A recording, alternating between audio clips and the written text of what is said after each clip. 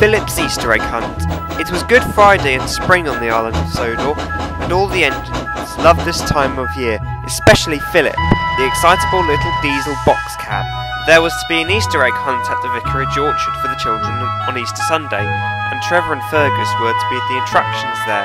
On Easter Saturday morning, Philip was enjoying the spring sunshine and looking for animals. "Hello, bunnies!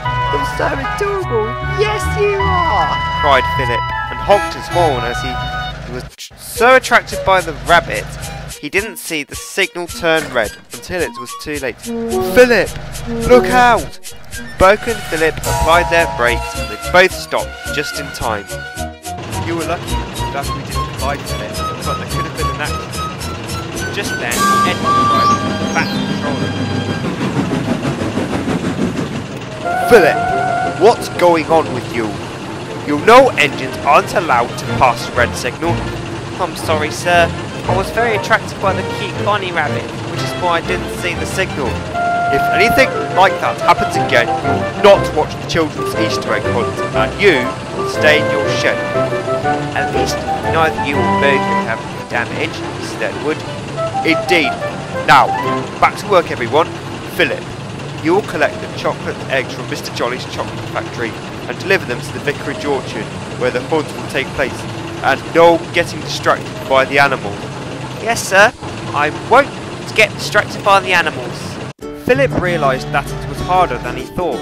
However, he finally made it to Mr. Jolly's chocolate factory. "Oh, hello.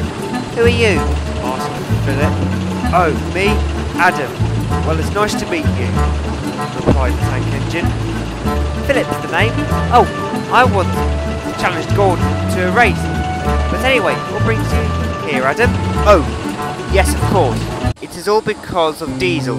It started yesterday when I was bringing rubbish to the waste dump.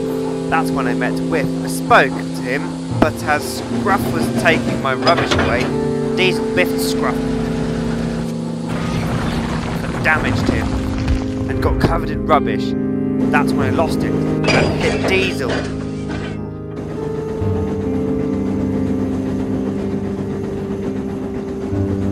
He got derailed.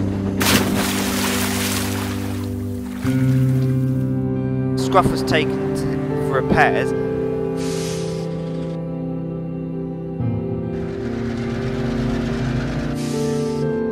Diesel the same.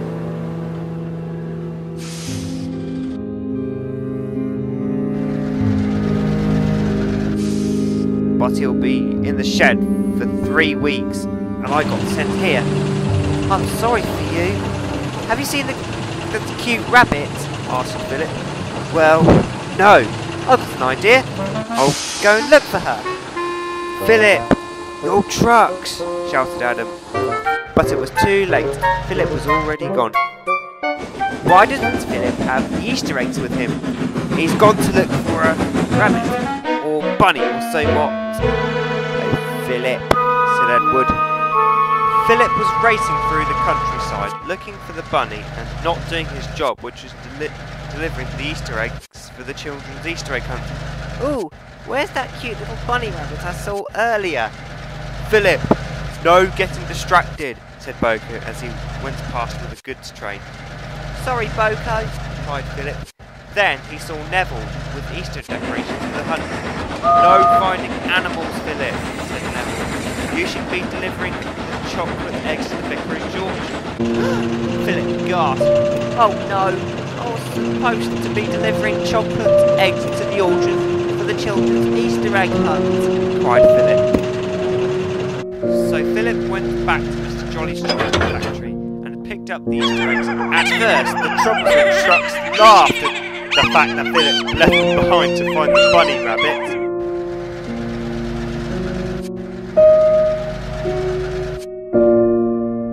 Delivered them to the vicarage orchard.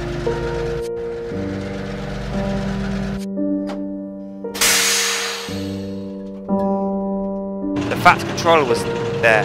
At first he wasn't pleased with Philip for trying to find the bunny, but he was pleased with Philip for delivering the chocolate eggs ready for the Easter egg hunt on Easter Sunday, and allowed Philip to watch the children's Easter egg hunt after all. "Thank you, Philip," the vicar. The next day was Easter Sunday, and Trevor and Fergus were there as the attractions.